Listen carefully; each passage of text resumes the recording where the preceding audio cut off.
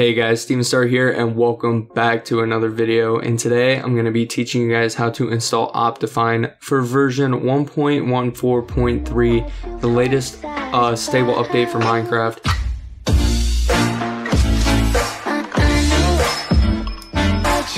Alrighty guys, so the first step to this tutorial is make sure that you have Java downloaded and installed on your PC.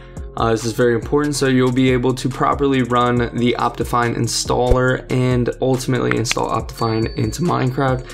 So run over to java.com, click on the download link. It takes like a minute total. I'll have the link down in the description below. But that is the first step of this tutorial. And moving on quickly to the second step, you're going to come over to optifine.net/downloads where you're actually going to download Optifine for version 1.14.3. So you're just going to come to the latest update, which is at the top. Not sure if there'll be any different updates in the future, but if there are, just go for the newest version at the top. Click on the mirror link, take you straight to the download link. Go ahead and download this. Save this somewhere that you're not going to lose it, so like your desktop, downloads folder, anything like that. So mine is saved to my desktop right here. But first things first, you want to make sure that you have at least ran Minecraft one time so that your latest release is installed. As you can see, this is the only release I have installed, the latest stable release 1.14.3. So make sure you've ran Minecraft at least once. Next thing you can do is pull up your versions folder via %appdata% in your search bar on Windows. It'll pull up your roaming folder. Just go to .minecraft versions, and these are all the installed versions. These are like obviously older versions, but here's the latest release right here.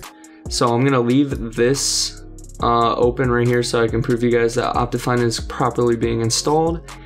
Next thing, you're just gonna come over here to the jar file that you have installed via optifine.net. Go ahead and run this and the installer will open for you guys. Here's the file destination, which is the .minecraft file that we found via appdata% or %appdata%, sorry. Just go ahead and click install, very simple. You will get a Optifine successfully installed pop-up. Just click OK, and here it is in the versions folder. So just go ahead and close out of this. I'll close out a launcher, restart the launcher.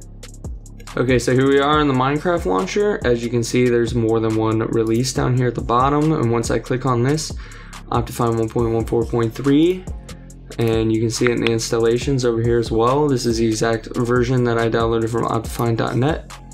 So just make sure you have that selected and go ahead and start Minecraft.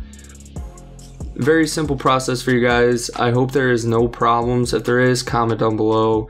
I'll try to assist you if it's something simple, but if this tutorial helped you guys in any way, make sure to leave a like down below. And look out for a tutorial on how to install shaders that should be coming out soon. And subscribe to the channel if you're new and if you have not already.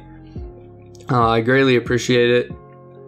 Anyway, Minecraft is started right here, and if we just run over to the options and video settings, as you can see, here are all the standard Optifine settings that aren't in vanilla Minecraft.